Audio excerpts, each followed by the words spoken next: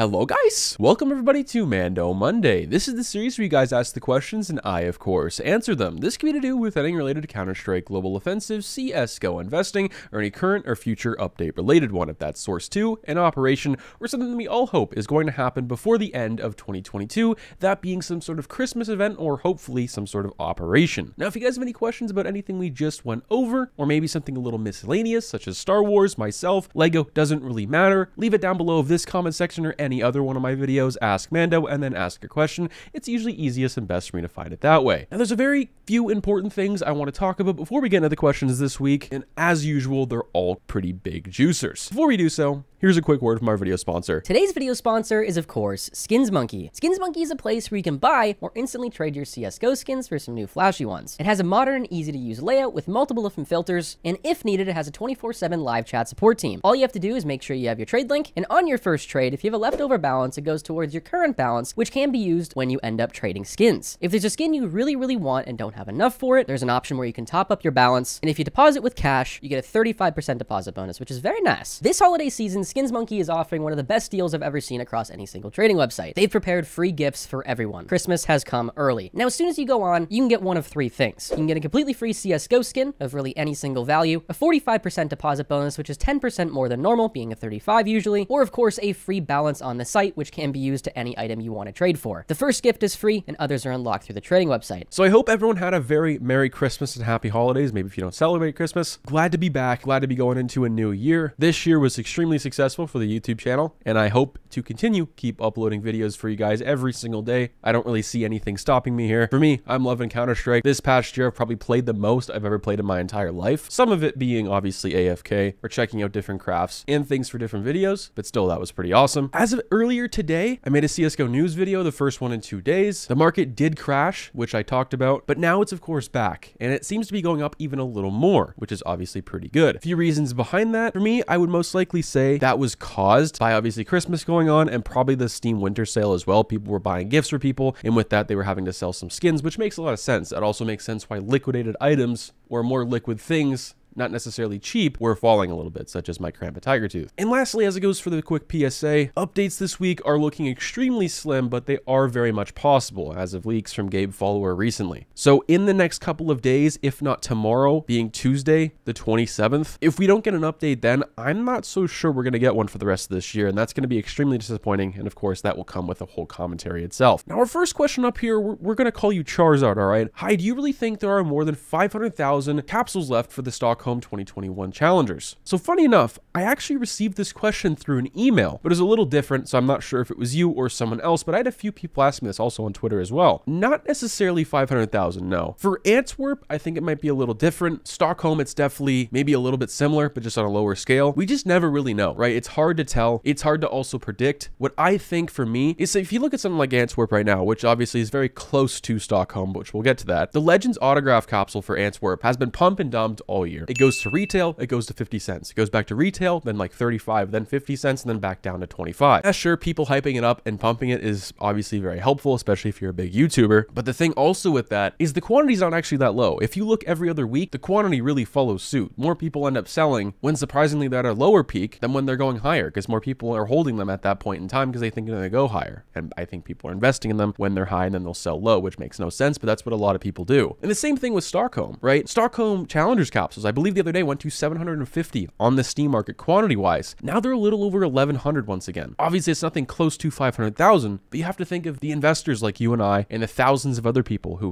maybe have a couple thousand of these things in their inventory from maybe even the 75% off sale. Like I still have quite a few of mine from the 75% off sale. I'm not going to touch mine anytime soon. They're rare, they look good, and the stickers inside of them look beautiful. And that's why I have a whole inventory based off of them. But hopefully they answered your question. It's just simply too hard to tell. Let me know what you guys think down below of this one. Love to hear you guys' thoughts. Our next question up here is from Maxim, and he says, opinion on the Stockholm contenders, skyrocketing, but the Copenhagen Flames is not moving as crazy as, of course, the movie star riders, for an example. It's a good question. I actually touched on this in my video where I talked about Stockholm absolutely skyrocketing up in price. Yes, it doesn't make a whole lot of sense whatsoever, this entire thing. I believe something is being somewhat manipulated at this point because some of it just doesn't look right. Give you guys an example. If you go towards Antwerp right now, you look at the Legends autograph capsule. Yes, these are two different things. Yes, one's autograph, one's not. Two different majors, but they're very similar, especially with the transparent background. And of course, they're very close in months anyway to when these were actually put on sale. 47 cents for 16,000 quantity of these capsules in the market, probably plus an extra couple 100,000 amongst other people's inventories, right? You look at the Stockholm ones, 1,000 for these Stockholm challengers for $4. That just doesn't really add up, right? You look at the Stockholm contenders, $1.45 for 1,900. If you were someone new coming into the scene, you'd be like, damn, these look really good for a very, very low quantity. But what's the catch here? And I think the catch is there's probably a lot more of these things than people realize. And I don't think a whole lot of people are also applying these stickers as much because they obviously are very expensive. More so people are holding them as an investment. But they do go up, right? They are extremely low in quantity as well, which also doesn't make a whole lot of sense, especially with the holos, right? They are very low. Like the Movie Star Riders the other day got $230 on the Steam market and it was still $8. That's pretty crazy for a sticker like that that's very exclusive. But there's also some other things that play into it, right? These stickers are very niche, meaning they're expensive, they're rare, they look good, but they're also very different. For someone new coming into the scene, if you're not going after, for an example, a Virtus Pro, a Copenhagen Flames, especially if you like the 2021 version more, or a mouse, you might as well go with 2022, right? That's kind of the main drawing point towards that. You have Cloud9, you have Vitality, which is pretty much a 1-for-1 for 2022, besides the rarity point, which obviously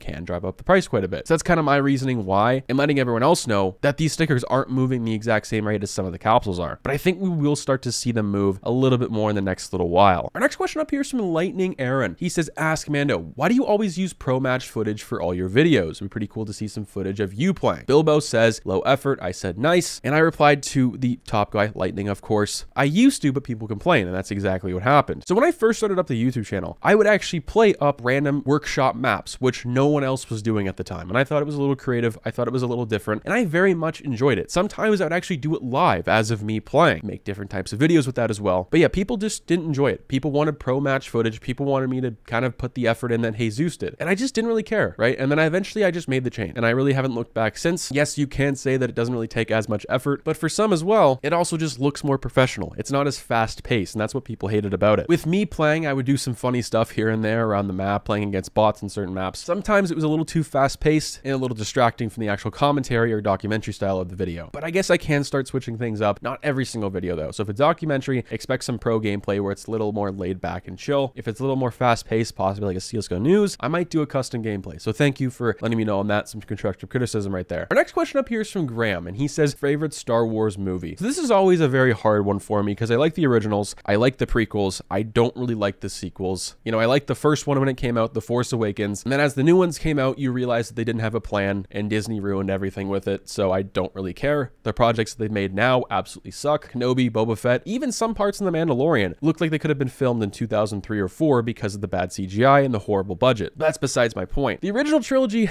for me, I'm definitely gonna have to go with Empire or Return of the Jedi, and for the prequels, definitely Revenge of the Sith. I grew up with the prequels and I just enjoyed them so much. For me in Revenge of the Sith, seeing Anakin turn to the dark side and him destroy everything was so awesome, which sounds really bad, but it led to an emotional story, right? In Return of the Jedi, I love seeing Luke redeeming his father, and then in Empire, I like seeing everyone struggle, which also sounds horrible, and the big bad guys like Vader coming in and just destroying everything in sight, just like anyone else would like those movies, and the rest of them are awesome too. But I think I'm gonna have to go with Revenge of the Sith, but it's very close between Empire, Return of the Jedi, and of course Revenge of the Sith. Let me know what you guys' favorite Star Wars movie is down below if you do have one. Now our next question up here is a heated argument on the YouTube comment section from a few days ago, and it's from Mike Grogan. I don't understand your argument for patches being you can't see them in game. In my opinion, this is a stupid argument for the reasons being, you see your player in the menu of CSGO. You see your own player model when you enter the buy menu, and everyone else sees your agent patches. That alone makes you stand out to teammates. And Bumboy responds with, personally, I've never noticed a patch on a teammate. So I can kind of agree with this as well. I talked about it in my commentary the other day where I went over patches, specifically going over Stockholms, because they've shot so much up in price recently and down in quantity, but kind of similar to a lot of other things in the market,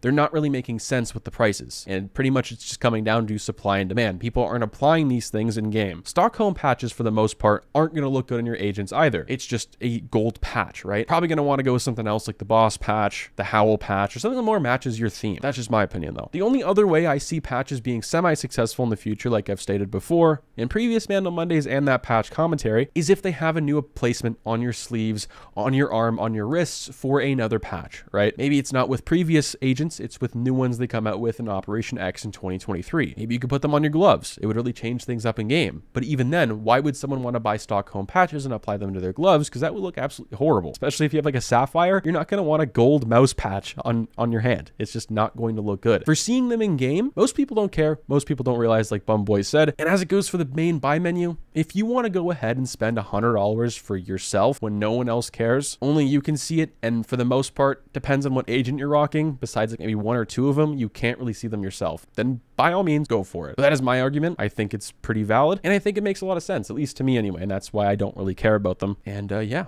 Our next question up here is from Minnie. He says, is it too late to invest in Stockholm 2021? This is a very good question, and also one I've received quite a bit as of recently. Long answer is no, short answer is yes. So the long term of things, absolutely not. You have a lot of potential here, only being $4 and sometimes not even over $1 for a lot of these capsules and stickers. But as it goes for the short term of things, going in for the next couple of months is probably not going to work out for you. You're going to want to stretch things out as long as you can. Go towards that 2-year mark, right? Spread your investments out a little differently. Go into contenders, go into challengers, go into other things, and make sure you buy the dips when they do dip, right? The past couple of days, these things have gone up. They've also dropped back down earlier today, not by a lot, by a few cents, and that's where you want to go in specifically. As it goes for building a whole inventory off of these, this is where I would say you've missed your boat, but there's still obviously a lot of opportunity with it. It's a lot cheaper than going with something a lot more expensive, like an older sticker from an older major, like 2014 to like 2017. But for me, to give you guys an example, I spent around $700 building an entire inventory off of Copenhagen Flames when they were around $2 to $3 in the Steam market. That was with changing out these stickers, right? On different weapons, selling these weapons, not really making anything on them. So you have to be damn well sure that's the craft you want. But now you're looking at it 2 times of what I paid for it, right? To build an entire inventory, because you're probably going to do the exact same thing. You're going to sell some things you don't want, or you just kind of find out later down the line they don't look that great. You want to change up, and then the stickers are 2 times the price, right? So you're going to be paying a lot more, and that's not something everyone wants to do. My advice in that case would probably just to go with something like Antwerp. But as it goes to an investment, absolutely not. Just make sure you diversify your investments. Go into different stickers, go into different capsules, and there's even room here to go in something like the Champions capsule, right? There's room for everything, even patches if you'd want to. But I wouldn't really classify that as a Stockholm investment, especially on the sticker side of things, obviously. That pretty much wraps up everything for Mando Monday. Hopefully you guys enjoyed. I sure did. Once again, if you guys have any answers towards our very first question about the Challengers capsule from Stockholm 2021 Quantity, that being how many are left on the market or across people's inventories and storage units, do you guys think there's under 500,000? Do you guys think there's under 100,000? I'm for one to think there's definitely over 100,000, maybe not at the point of over 500,000. It's hard to say, hard to tell, but that's just my guesstimate at this point. Let me know what you guys think. Stay positive, stay sexy. I'm out, guys. Peace.